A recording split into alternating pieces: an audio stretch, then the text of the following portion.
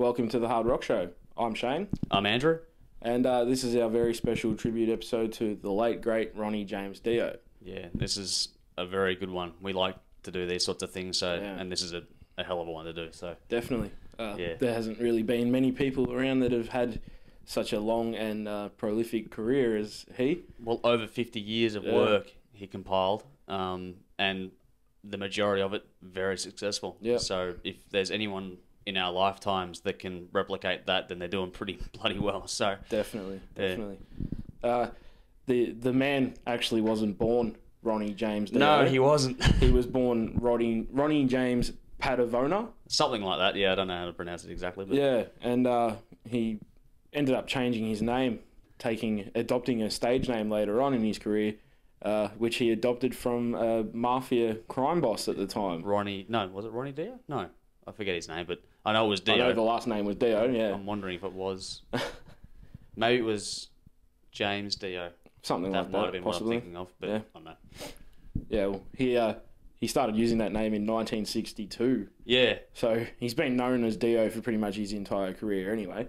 Ever since he did anything really productive, yeah. There were a few little early things, but it was even on pretty much his first recordings, it was almost a case of Dio. Exactly. Yeah. As we know, he's been in Sabbath, Dio, the band itself. Yep. Later in his final days, it was Heaven and Hell with the former band members from Sabbath. There was also Rainbow. Yep. Rainbow is a funny one. Yeah, there's a bit of a story behind that. There's a long backstory. Yeah. Going back to 1962 when he first adopted the Dio stage name. Yeah. Some of his first bands, Ronnie and the Rockers. Yeah. And that pretty much the same lineup. Yeah. Had several different name changes, The lineup changed here and there, and then there was usually a name change. There was Ronnie and the Red Caps or something like that in there as well, and the name would change along with the lineup. And then they finally, I think, settled on, I think it was Electric Elf. Something like that, yes. And then it got changed. And then they became Elf. Yeah. And then Richie Blackmore came in the picture and swallowed Elf up as Rainbow. Yeah, and it was originally, when they first did Rainbow, it was Richie Blackmore's Rainbow. That's right, So it was a bit... Yep. He was from Deep Purple at the time, so what are you going to do about that? I'm sure he had the star power in the equation back then. Yep. But then the offer came in for Ronnie to go and join Sabbath as Ozzy's replacement. Yeah. And we all know that Ozzy is pretty much the guy that is Black Sabbath. Yeah. I mean, it's arguable that Iommi and Butler are actually Black Sabbath, and it's probably true. But Ozzy's always the first one to come to mind. The face, the name are synonymous. You've got Ozzy and Sabbath. It's one of the same. Yeah. And the notoriety.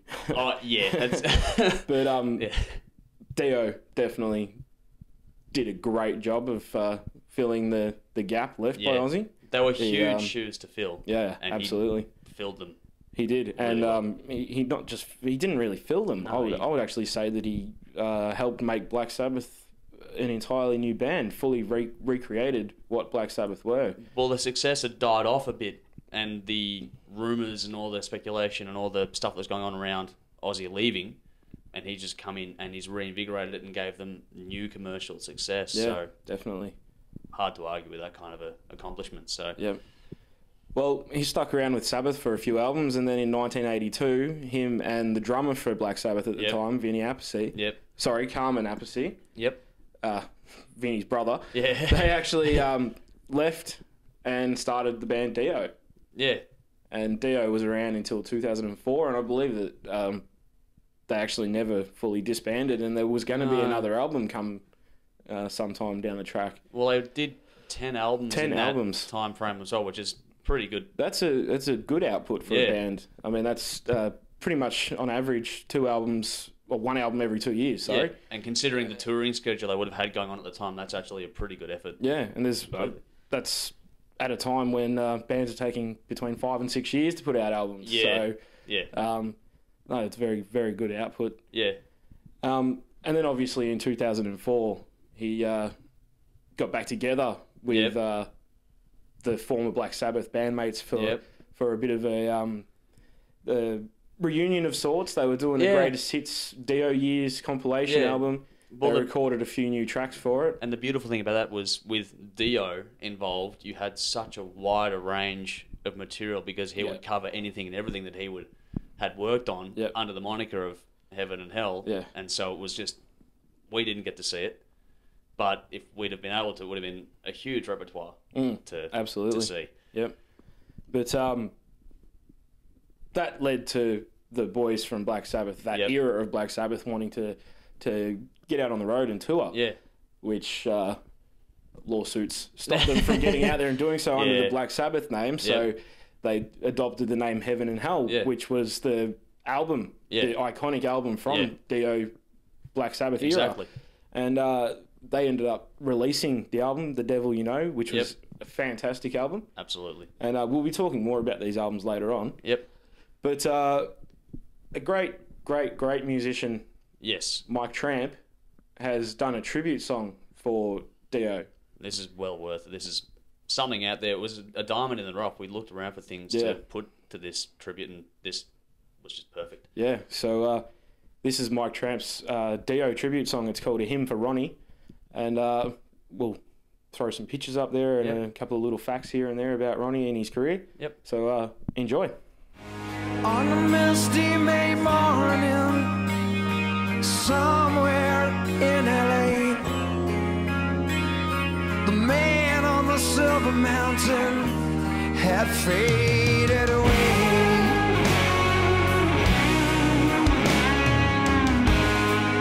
Angels had come when most expected beasts. A new journey begun.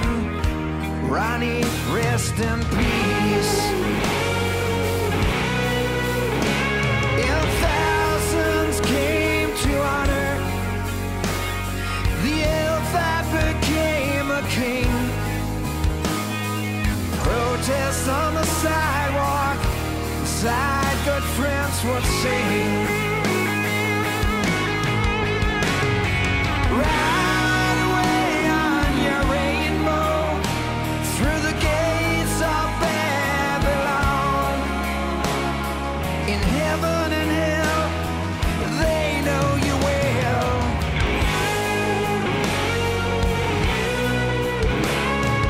Sing us a song, you're the singer. Your voice will live on. You might be the last in line, but you will always shine. So long, Ronnie. Thank you from us all. They will all welcome you in that great hallowed hall. All right, we're back. That was A Hymn for Ronnie, a great tribute song by Mike Tramp. Yeah. I just thought that song was great the first time I heard it. Well, how much of Dio's career is referenced in one that's song? What made it really cool to me. Yeah. But I think that's a great tribute. Yeah. So we've spoken about Dio. We've listened to the tribute song. There was a lot of other stuff that Dio was into. He played himself in the Tenacious D Pick of Destiny movie, which was quite entertaining. And considering there was a byplay there with Tenacious D almost hanging shit on him to pass the torch kind of thing, and it ended up going both ways, so it was pretty good. No, that was very entertaining. Yeah. Seeing him as a life-size poster on the back of the bedroom door come to life. That was pretty cool, I reckon. I would love to see some of my posters come to life back in the day. Yep. I think everyone would when they were kids, pretty much. So. And he was also the voice of Professor X on Queensryche's 2004 album, I think it was. Something like that, yeah. Operation Mindcrime 2, the successful sequel to the even more successful Operation Mindcrime from the 80s, Pretty much the album that put Queensryche on the map. Yeah. I think now's probably the time where we have a bit more of a look at some of the Dio albums. Yeah, now's a good chance. Yeah. I think a favourite of mine is Rainbow Rising. That is a good album. It's I think it's the second Rainbow album. I think so, yeah. It's the first one where they weren't billed as Richie Blackmore's Rainbow. Exactly, yeah. That was just fantastic. And it keeps getting voted very high up there, if not number one of the rock metal albums of all time. It's very high up there in its peers, I guess, and it's very well recognised by everyone who knows this kind of stuff. Exactly, yeah. Then, of course, there's the Black Sabbath era. Yep. Where two great albums in my mind, and I know you agree. Yes. It was obviously the Heaven and Hell album. Yeah. You don't really get much better than that. That actually, in our opinion, almost tops some of the Ozzy Osbourne. I reckon era. so, yeah. That's you listen to that thing from start to finish, and it's a killer. There's no... I know there's the whole saying about no filler and stuff, but this one is just from start to finish, go to woe. Brilliant stuff. Definitely. And then there's the Mob Rules, which is another good one. It is a favourite of mine, and the actual track, the Mob Rules, was one of the first times I ever heard Dio's voice. So that one always sticks out in my mind, and it's another good, definitely great Black Sabbath album, but it's absolutely very, very different to the Ozzy era again, which is, in my opinion, a good thing. Then you got Holy Diver. Yeah, he moved on to Dio after that, and Holy Diver album. What can you say? Man. It's brilliant again. Stand Up and Shout. Yeah. The actual track, Holy Diver. Yep. How that song still is influential. Yeah. We just talked about Double Wide's album the other week, where they've ended the album with a cover of Holy Diver. Yeah. It's still, that whole album, that particular track is very much in rotation and is still cited as an influence. Yeah, definitely. Visibly, obviously, if you know what you're doing, then you'll see that anyway. Yep. And, Dio, the band, had 10 albums, as we said. Another one that is a highlight for me is The Last in Line. Yep. That's a bit of a step away from Holy Diver, but at the same time, very much Dio, and I think it's great. And then, of course, we've got Heaven and Hell. Heaven and Hell, The Devil You Know. Yep. I reckon, just if I'm going to jump in here, that was the last album sort of that he really put together with the band and all that sort of stuff. That one album, I reckon, shows he was in no danger of slowing down or backing off. Not. He had it all going for him. He was still firing away on all cylinders. It was brilliant. Absolutely. Yeah. There was actually talk of another album to come from those guys. There was talk of another Dio album. So he definitely wasn't slowing down at all. No, and sadly, they had to cancel a bunch of gigs when Ronnie became really sick. Yeah. But he definitely wasn't going to slow down. No, not at all. He's another one. We spoke about a couple of people a few weeks ago, a few episodes ago, such as Lemmy and Ozzy and Keith Richards. He was probably one of the sort of guys that would have kept going until the day he died, which he more or less was. Which is kind of fitting in this regard. But definitely. I think that as the man himself, just going to go on a slight tangent, the thing that is most remembered about this guy is how much of a loving and caring individual he was. He wasn't the prima donna metal god and all that sort of stuff. He was very much about trying to make people see that the world was not all bad and trying to do the right thing, very charitable, and was just very well loved by everyone. And the turnout at his funeral alone dictates that. Definitely. We seen the Eddie Trunk, That Metal Show tribute to Dio. Yep. Where you had Rob Halford and Tom Morello, and a whole bunch of guys that you wouldn't actually expect. No, but everyone seems to come out of the woodwork for this one individual. And another thing that stands with me personally is just his voice. Yeah. I mean, he was recognisable from the start, and for a guy that apparently had no classical training, he just had a monster of a voice. And he was a tiny little guy, and he just had pipes that could go like nothing else. I had a conversation with someone just the other day when I was saying, how did such a huge voice come out of such a little man? And I don't mean little man in a bad way. No. He was actually tiny. Yeah.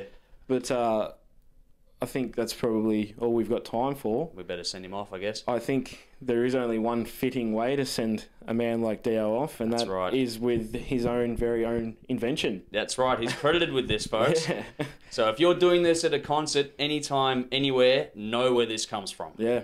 If you ever throw this up, know that it came from Dio, and give the man respect. Yep. So, Ronnie Dio, thank you from the Hard Rock Show. Very much. We salute you.